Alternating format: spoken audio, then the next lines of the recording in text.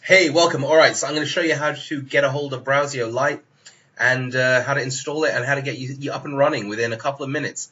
So if you don't have BrowSEO yet, just go to Google, type in BrowSEO Lite. It's going to be the first result. There you go. Make sure you've got the HTTPS BrowSEO and then BrowSEO Lite there. Make sure to also use the best email.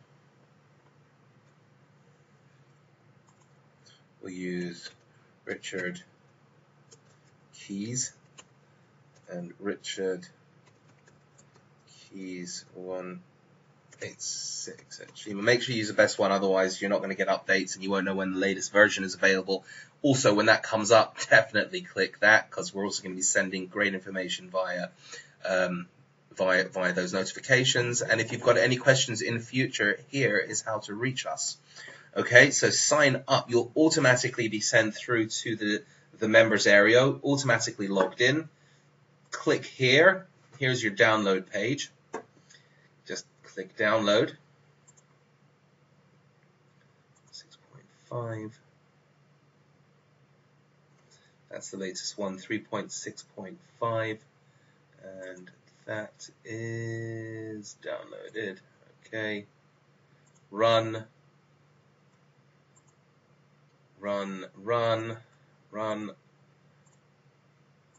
when that pops up again, just click allow so that I could send you messages and that you're always up to date with everything that's going on over here. Now there's a demo project we've added in, which I think is really handy. It shows you exactly what a persona should be filled out like, and it gives you an idea. You can quickly delete that after you opened it for the first time and had a look. So let's open that up, and here is your demo persona. Double click, it'll open up. It's going to open up without a proxy because it's just set up to use your home proxy, right? So you can rename that and you can turn that into your own one, or you can just delete it. And I would just delete it and restart over. It's entirely up to you. It makes no difference. Delete, rename. But the whole point is it's going to work because there's no proxy in there. We'll do a test. See. Get that, there you go, and then right click if you want to just edit it out, but let's right click it anyway to take a look what's going on here. So the project name, and we can open up another one so we can look at them side by side. Okay, alright, so here is the information. You fill this out and this is what the result is going to be. Right, so the difference is there's a proxy here. You put your IP port, username and password. If you have username and passwords, preferably IP authenticate. It's just the best. It's the fastest, the smoothest.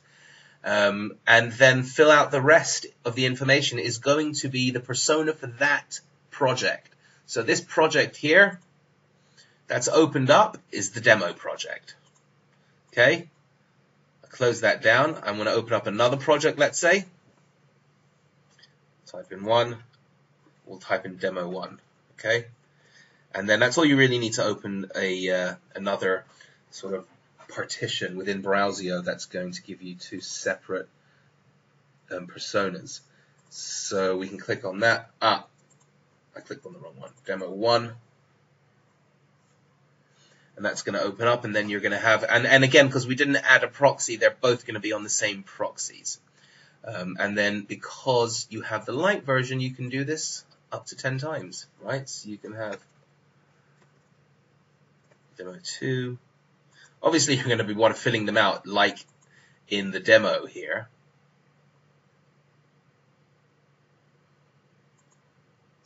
Like this, right?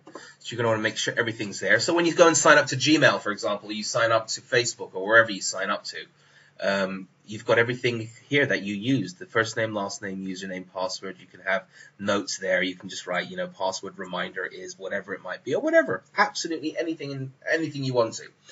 This doesn't really apply to you at all because this is for remote posting to WordPress, and that's part of Publish Hub, and you can click on that and learn about that. So hope that makes sense. Hope you understand how to get started. Going to end the video now, keeping it well under 5 minutes. And if you've got any other questions, just join the group. Talk to you soon.